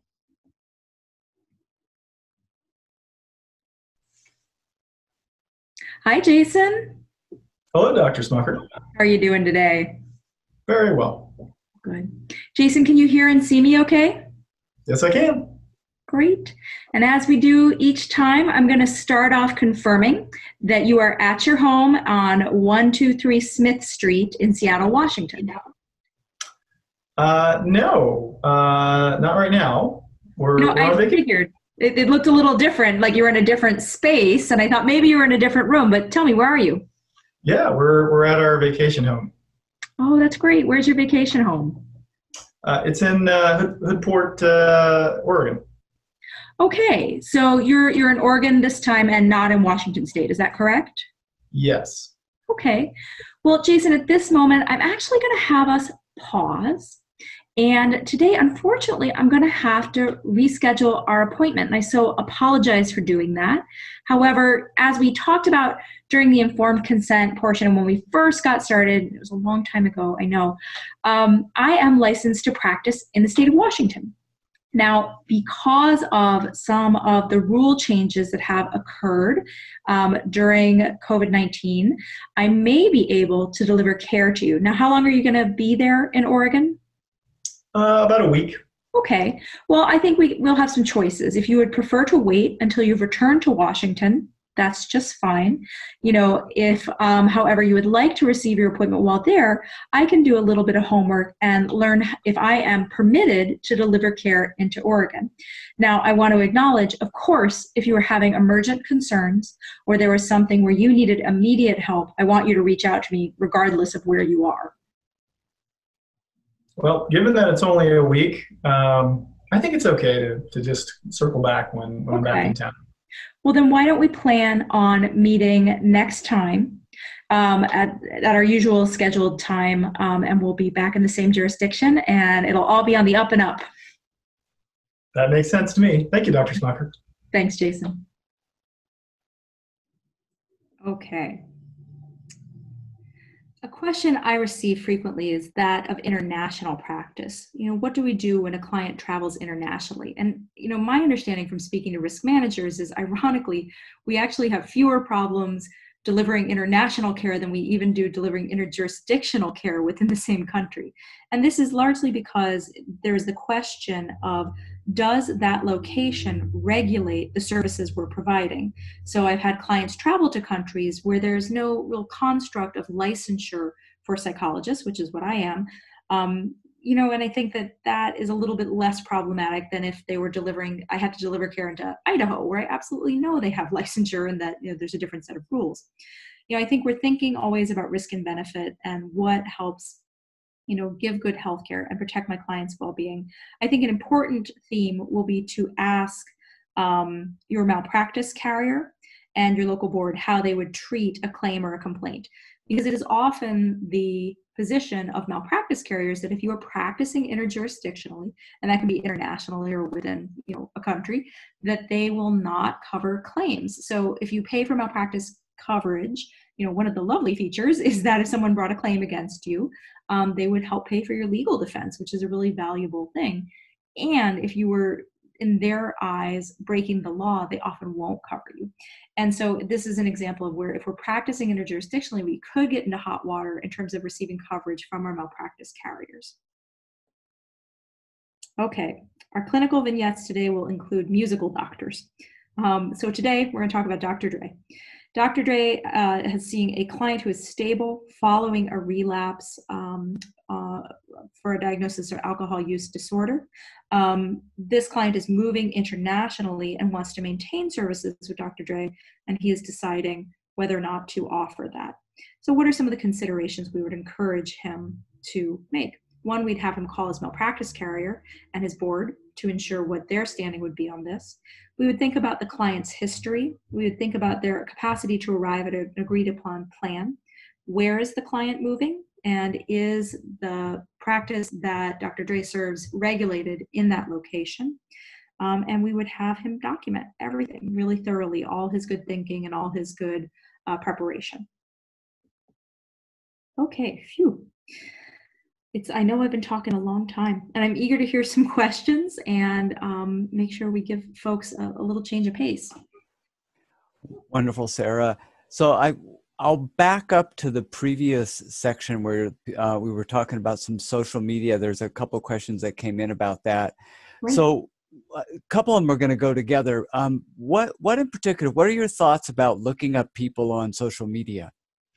I really come down on the side of not doing it. There's a wonderful article by a colleague, Karen Lehavot, who wrote about, to Google or not to Google. I think Keely Combs, Kolms, has written extensively on this topic, and I think she's brilliant.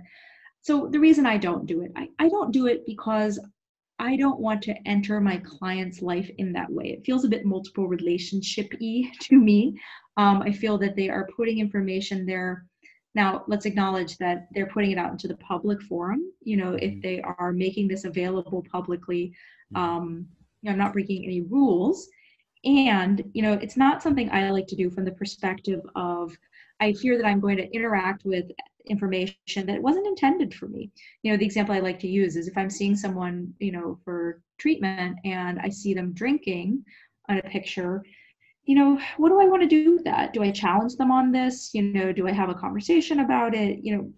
And this wasn't information they chose to share with me. This was information I went and hunted down. And again, I know there are different opinions on this, but I think that's where I come down on it. Yeah. And so along the same lines, one person asked, well, what if it's an emergency? I can't reach them through the normal means. Look them up on social media? Then I probably would. I mean, I'd look them up any way I could if I couldn't reach them. I don't think I would necessarily reach out to them on social media because that's a really good question, actually. Would I do it? I don't think I would. But if I was looking for, some capacity to understand, to get if I was looking for them on LinkedIn to get their email, or I was looking for a phone number or something like that, I would consider doing it that way. Hopefully I'd have their email and phone number because they're my clients. So I don't know what scenario I'm imagining, but I guess the push came to shove and there was no other way I could reach them. But I would probably be wellness checking before I'd be social mediaing, and maybe that's wrong-minded.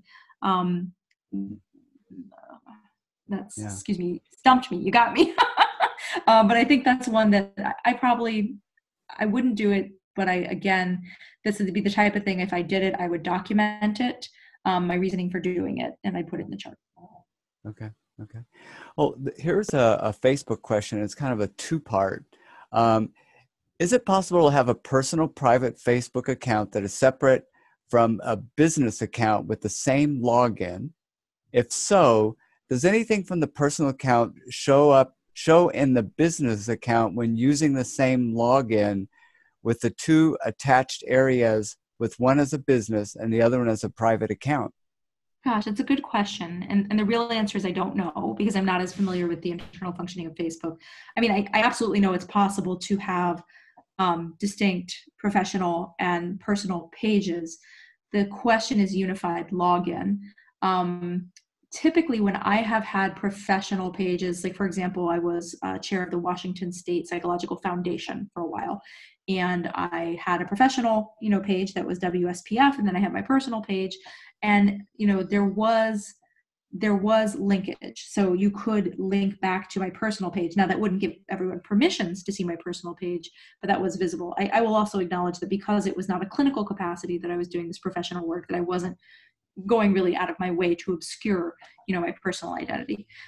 Were it me, I'd probably just create two separate entities. The accounts are free. There's not a real downside. So I probably wouldn't just have one login because I just don't trust. I think when it comes down to it, I don't have a ton of trust for these social media companies and their willingness to play by the rules I want them to play by. Right. So by having separate logins, separate passwords, maybe the system will keep two things separate, but that might be the best way to go. Yeah, that might be. I mean, it's worthy of research, and I would certainly look into it. I mean, the real answer is I don't know. And, Facebook's a bit notorious for changing their privacy practices with sort of not great notification. And so I would probably keep them separate. I would. Okay. Well, since we're still on the social media, I just want to ask another question here. Yeah. Somebody asked, is it ethical to have a therapy blog when you're still practicing as a therapist? Oh, great question. I think it is. I mean, I think, again, it's one of those things I'd be really boundaried about. I would choose a format, not a forum, for my blog that did not lend itself to comment or affiliation. So, I wouldn't want a Tumblr page where people could leave long comments, and say, oh, well, Dr. Smucker was great when she was my therapist. I would want to absolutely make sure that nobody could stumble upon it and, disclose anything that I regard as PHI on that page. I don't even like when you can like something because I feel like it suggests a relationship, but I'm a stickler for these things. So I don't think it's unethical. I would just be really cautious about the format that you're using, in that it just doesn't lend itself to the sort of social connectivity of things. Okay. Well, backing up just a little bit more, some folks were interested in the Tacoma company you mentioned. What was the name for that? Oh, yes. It is a governmental organization. It is part of the Department of Defense. In fact, it is the the National Center for Telehealth and Technology. You'll often hear it called T2, which again, I think sounds like a Terminator. Yeah, it's interesting. Online, the website is kind of hard to find, but you can find them on Wikipedia. Oh, gosh. Yeah, I wonder if they have rebranded themselves recently, but for many years they've been T2. That was kind of strange. Another question, and you might have covered it a little bit, but do you know of a email service that's HIPAA compliant? There are many. I use one. So you can, for example, the easiest ones are like Google for Business will give you a BAA. Office 365 will give you a BAA. These are commonly available products. I use Office 365 for not any particular reason. I've used Google for Business in the past. That being said, I really do like the products that integrate into our electronic medical records. They just feel easier to me. Actually, I have both. So I have an encrypted email. If push comes to shove and I need to email someone, I feel a little bit better about that. But the product I'm really getting my clients to try to use is that product that's integrated into the EMR. Right. Have you heard of Proton? I've heard of it. I've never used it. I'd be interested if folks like it. Okay. Some folks are making a comment that in the chat.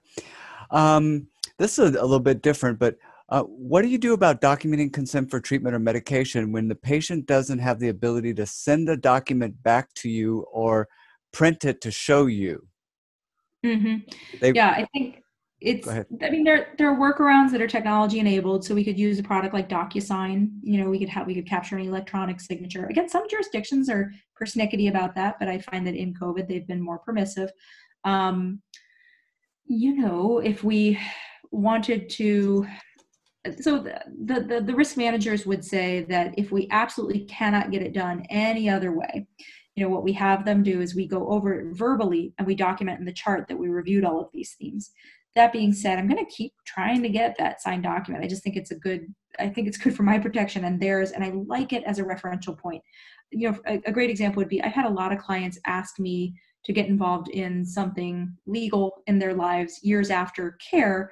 And I like the fact that I can point back to my informed consent document and say, hey, when we started, I told you that I'm not a forensic psychologist. Of course, they have rights to their legal records and their medical records, and they can use them as they see fit, but I'm letting them know that I'm not going to become an expert witness, for their case, because it's just not something I'm trained in, and it's some of the limits. So I like having that document. I like having it signed. If you can get it, I think it's great. But if you just can't, then review it verbally and document that you did. And I think last time we talked about U.S. mail works pretty good too. It does. I mean, if they can't print it, I hear you. That's tricky. Yeah. I mean, these days computers, they can sign it with their finger, and send it back on the computer screen. So, but if that's just not going to happen, then we do it verbally. Okay. And folks were interested about the website that you mentioned, the consent templates. Yes, the American Psychological Association, that's apa.org. And then the American Insurance Trust, which, boy, I should know their website. I'll find it. Thank you. I work with them a lot. I think they're great. And they have some wonderful templates that are free and online. Okay. I think that gets us up to date. Okay. Well, let's hold forth and finish up here. All right. let's talk a little bit about insurance reimbursement. Oh boy. Okay, so, some assumptions again about fees and billings. We are in advance determining what fees we're going to assess. I want to acknowledge that some folks do charge a surcharge for telehealth services. And, this isn't something that I do. It's not something I've really ever done. I also want to acknowledge that there are times at which doing telehealth costs more, because in addition to our physical offices, we may be paying for encrypted email, we may be paying for a video conferencing product that offers a BAA, it may just be interjecting more costs into our professional lives. And so I think it's not unreasonable to assess a telehealth surcharge. I'll also mention, it's just not something I do. And we have documented with our clients how we're going to handle things like cancellations and missed appointments and technology interruptions. Who will be financially responsible if there's a technology interruption? So we're starting from an assumption that we have talked about all of these themes with our clients. So when we're thinking about the element of insurance, we're going to be thinking about, is this a client who is going to be paying through their insurance? Am I billing the insurance in order to receive payment, or is the client paying privately, a private pay client, who may seek to reimburse themselves after the fact, and I may help give them documentation that facilitates that, but fundamentally that financial transaction is occurring directly between client and me. So we want to think about the rules of your jurisdiction. Not every jurisdiction requires insurance to cover telehealth. This has been one of the more fascinating, I think, developments in the context of COVID, that I am seeing many more jurisdictions legally require insurance to reimburse for telehealth, and also for them to reimburse with parity, to reimburse at the same rate as in-person services. So this is really quite a coup. Here in Washington State, we previously did have legislation that required coverage, but parity is brand new. Now, I want to acknowledge that these executive orders are not regulations long-term. They're executive orders that are intended to give us coverage while the state legislature, goes off and makes these things into law if they see fit. So I say this because they will expire at some point. And, at the end of the day, I always encourage folks to check with individual carriers, because there are so many sort of blue heron experiences, red herring, not a blue heron. Oh my goodness. There's so many red herring experiences in which there are these outlier problems. So for example, I have a client who has an insurer who's based out of state. Yes, they are still beholden to the laws of my jurisdiction where they deliver care, but getting them to recognize that may be a fight. I know here in Seattle, one of the larger insurance panels is having everyone bill their telehealth appointments to insurance, frankly, incorrectly. And they're doing that because their own systems have not been able to keep pace with the legislative changes.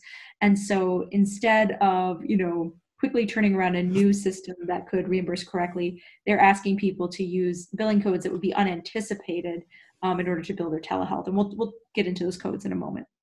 But this is a long-winded way of saying always check with the individual carrier. This is just a rapidly developing area, and I really want folks to think about the rules of their jurisdiction and when those rules might change, because I do think we're going to be in a circumstance here over the next few months where we began care with a client with one set of rules, and the rules are going to change on us. So insurance may have been required to cover appointments when we initiated care, and then sometime later they are no longer required to cover it.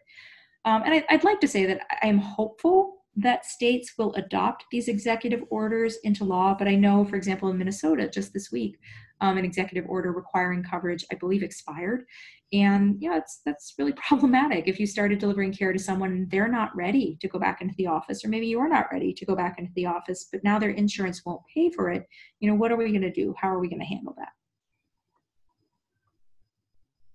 So in 2018, there were some updates to how we bill synchronous video conferencing into the home. And I'm going to talk about this, and then I'm going to show you a form. So if you are a auditory learner, let's talk about it now. And if you're a visual learner, just one moment. I think that, the place of service code, that code that determines where the provider is located, so to speak, is probably the most notable change, in that they actually gave its own category. And to me, that is indicia of sort of legitimacy of telemental health coming into the mainstream. So, when you do a place of service code these days, and it is a telehealth appointment, we use the code O2. In the old days, you used 11, which is the normal one you use for an office-based visit. There's also a modifier code that we will use in addition to our usual CPT billing codes. In the old days, we used GT for general telehealth. It had a nice sort of acronym. These days, we use 95, which again indicates general telehealth. So O2 95 as of 2018, that's the right way to do it. And again, some carriers are going to ask you to do it the old way. So again, you want to check with those individual carriers as to what they want to see. But I want to show you sort of and of course, we're using the same service codes as usual. So 90791 is the code I use for intakes, 90837 for an hour-long therapy session, 90834 for a 45-minute therapy session. So those service codes aren't changed. It's really just the place of service location code and that modifier code that have changed. And again, I want to acknowledge video conferencing is different than telephone. Telephone has its own unique codes and very often is reimbursed at a lower rate than video conferencing.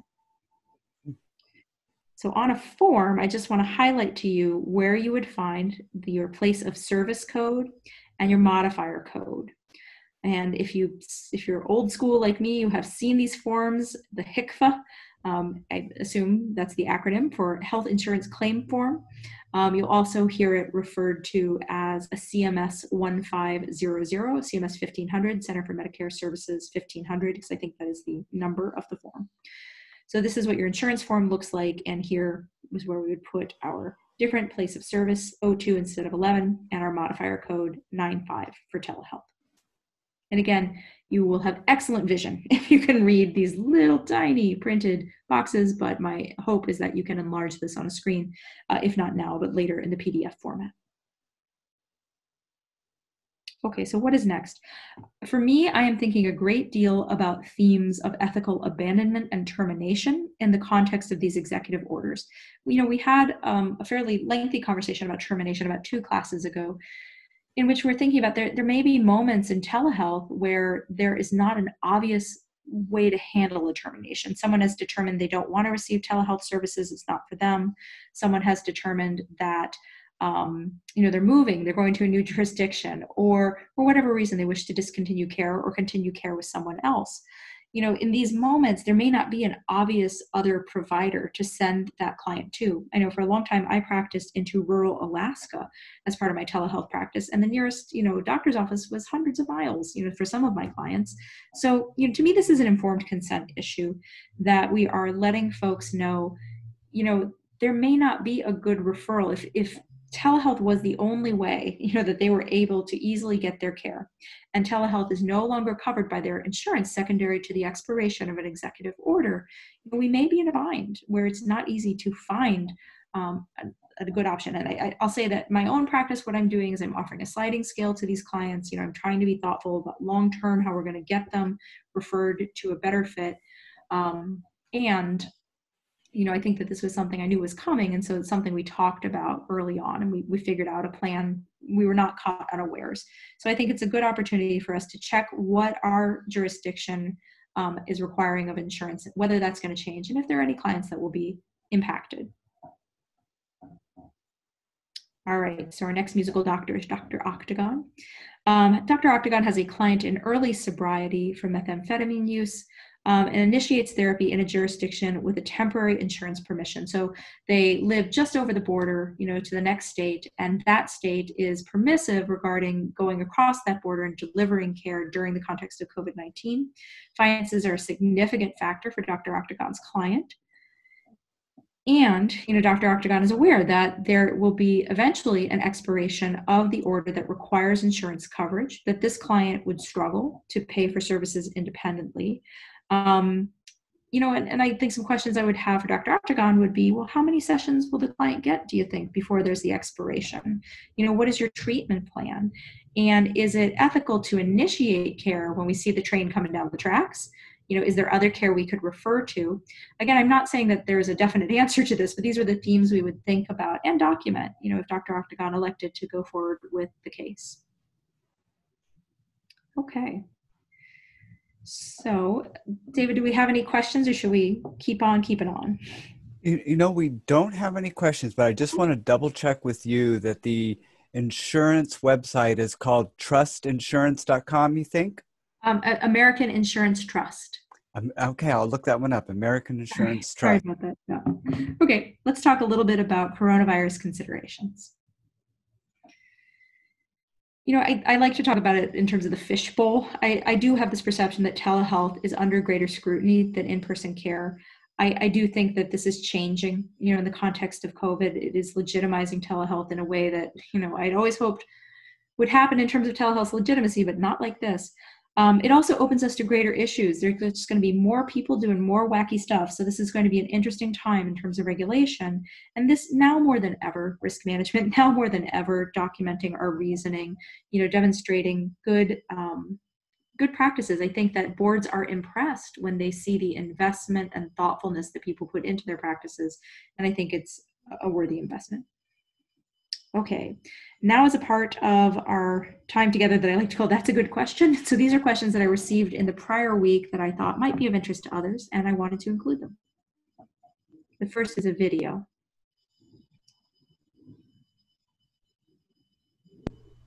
Over the past few weeks, several folks have asked me what I think about delivering care outside. So either where we would be outside delivering care to the client, or our client would be outside while they're receiving video conferencing or telephone-based mental health care. And, you know, my answer perhaps somewhat cryptically would be yes and. We know that there are guidelines published by the American Psychological Association and other entities that help us think through delivering care outside. In vivo exposure frequently has us working with clients outside of the home, as do other exposure-based therapies. However, in this instance, we'll want to be thoughtful about those issues of risk management, privacy, confidentiality, and information security. So while in prior classes we have explicitly spoken about how we can best prepare our offices to be conducive to healthcare appointments over video or telephone, today we're going to think a little bit about how that translates to when we move outside the office. So here we are in a room. It's closed, it's reasonably well lit, it's private, and, you know, for all intents and purposes, it would be a reasonable place to have our telehealth appointments. Again, if I were doing this with clients, I would want to be thoughtful about what information I was disclosing. I have some family pictures here, some art. You know, they might know that I enjoy brown wooden dressers. I don't know. But we want to think about what we're comfortable telling clients and what we're less comfortable telling clients. So now we're going to ask some of these same questions in a different environment. So here we are in a new potential environment. Now in this instance, we happen to be on the back deck of my home. And I want to note a few things. First, we're going to note the light. I think our lighting remains pretty consistently good, but I want you to take some note of the sound. Now I happen to live in the city of Seattle, and I'm trying to speak a little bit loudly because I can hear a couple of streets over, maybe the trash truck is coming through. And I think this detracts a little bit from the sound. There's also some ambient wind noise and some other noise. Now, I suspect the sound gate is going to pick up some of them. Remember that the sound gate is that device, that aspect of our software that keeps some of the ambient noise from coming through on our video conferencing call. That being said, it's not perfect. And, you know, at times, some of that sound is going to come through. Now, I think perhaps the most important piece is going to be privacy, confidentiality, security. Now, in this case, I live in a city, and city houses are close. I grew up in rural Ohio. If we were at my childhood home in rural Ohio, the nearest person would be a couple miles away, and we'd be A-okay. However, that's not where we are, and I'm going to pivot my screen to show you a little bit of where we are. There's my house, okay, and there's my neighbor's house. It's actually so close that were I so inclined, I could reach over and shake hands with my neighbors side of their house pretty easily. So this is pretty darn close. And were I thinking about discussing protected health information out here, I think that would be problematic. This is why I typically don't deliver video conferencing outside, but I acknowledge, I said yes and. There may be some portions of my house that I would. This house happens to be very skinny and tall. So if I were on the third floor balcony of my home, you cannot be overheard speaking up there. That's something I would contemplate. But again, honestly, it's not something I do. I'm a little more, I get a little worried about it, but I think that would be a reasonable thing to consider if I double checked and made sure that it's not possible to overhear what I'm saying up there. So, again, we're always thinking about privacy, confidentiality, and information security. Now, I want to acknowledge that it's going to be a little bit different on the client end. Some of our clients are going to feel really strongly about being outside. The weather is getting nicer. Many of us have been cooped up due to the coronavirus, and people are really ready to be outside. Perhaps it's clinically salient for your client to be outside, secondary to the need for exposure or something, that's relevant to their treatment. In those instances, I feel like this is really a matter of informed consent. We're going to spend a little bit of time asking why. Why are we doing this? Is this necessary for the client's treatment? Is it necessary for their privacy and confidentiality? Is it necessary for their well-being? In some instances, I believe that we find superior privacy and confidentiality going outside. I work with some clients where there is not a single space in their home where they will not be overheard, but they happen to live in a place that's quite isolated. And if they went out, a few hundred feet out into their yard, they would feel with some confidence they would be not overheard, and that would actually be a better environment for their care. So, if I felt that we could do this in a way that was conducive to not having too much ambient noise, they could have something where the camera was sitting steadily and not Blair Witch Project shaking all over, then I think that this is something we could do. And again, this is going to be an informed consent conversation between you and your client in which you make sure they are aware of the risks to their privacy, security, and confidentiality when you take something outside, just as we would do if we were engaged in some sort of in vivo exposure, just if we were walking with a client. These are the same types of conversations.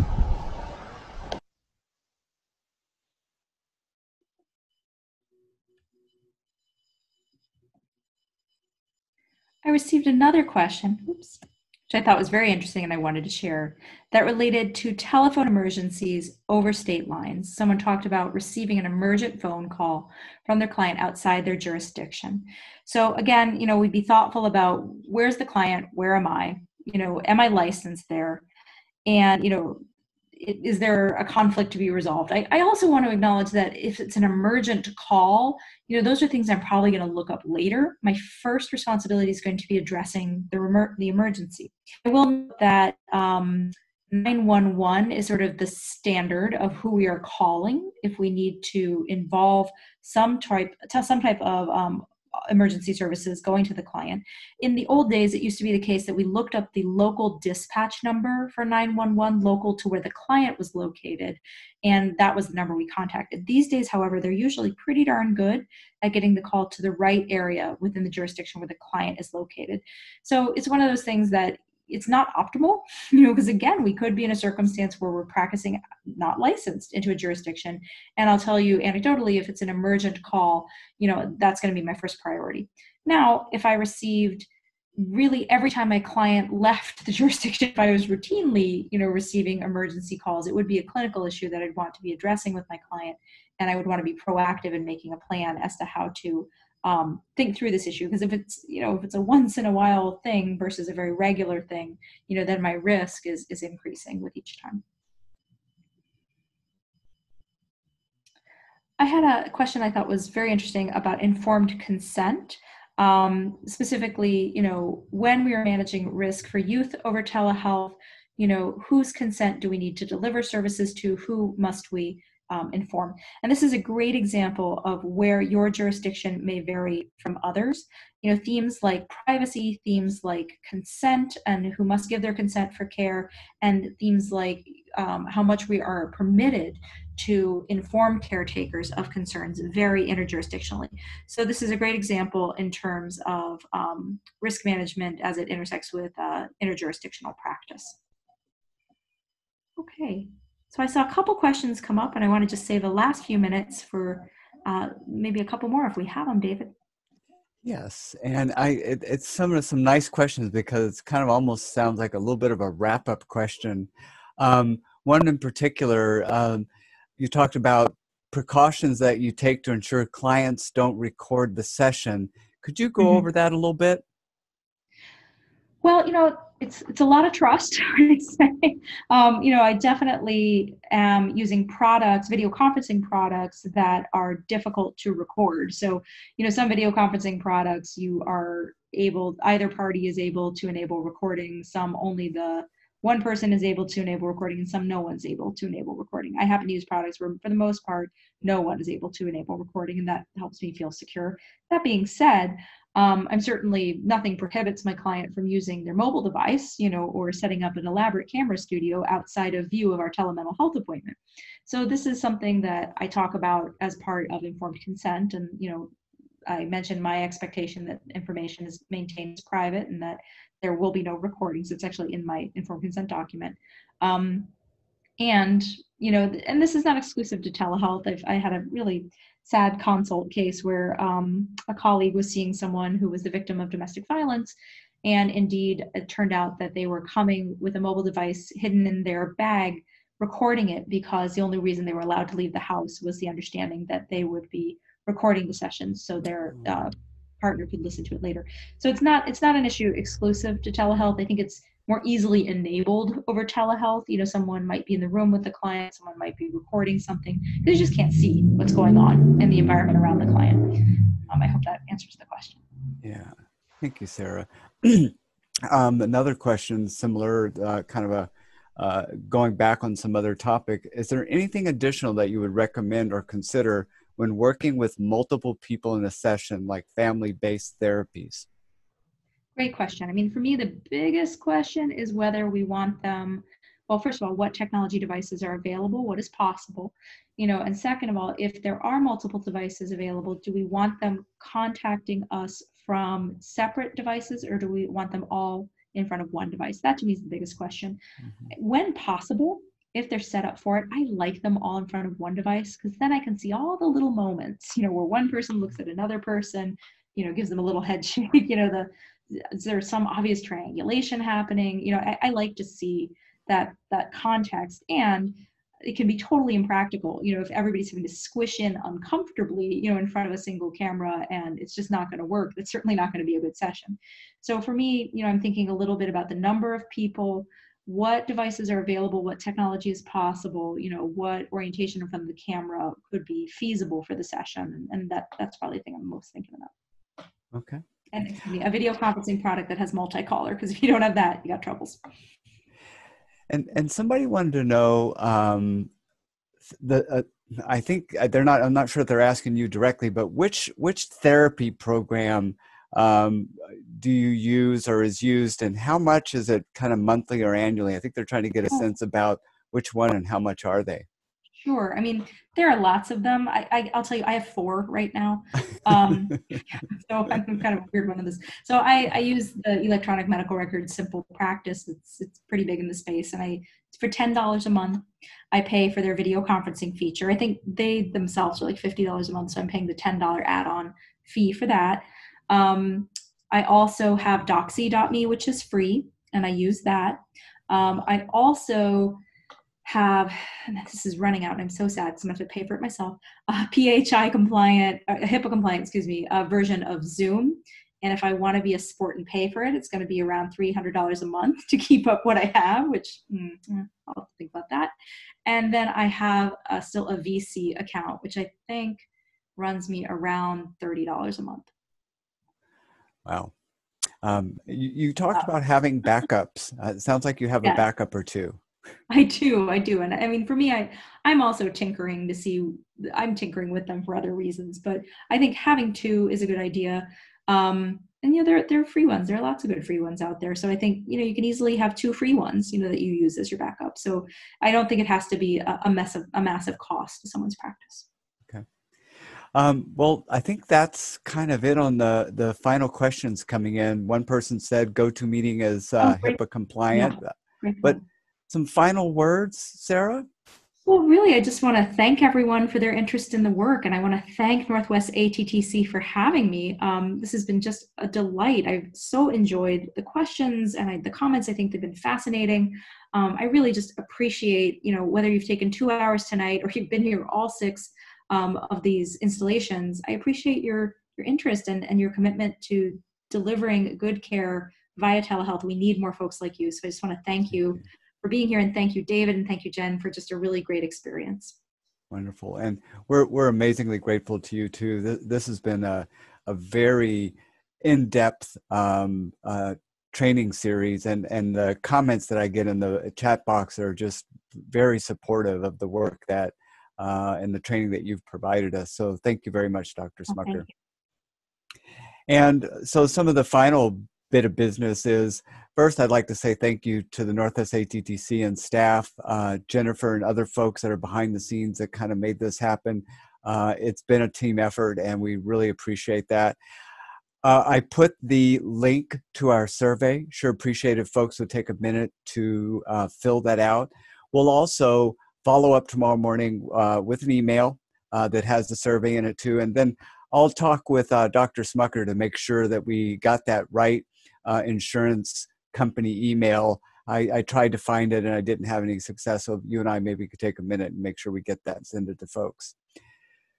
So with that, thank you to all the participants. You folks have been wonderful. Here we are, 125 people right to the very last second. So thank you all, and best wishes in your practice going forward. Good night.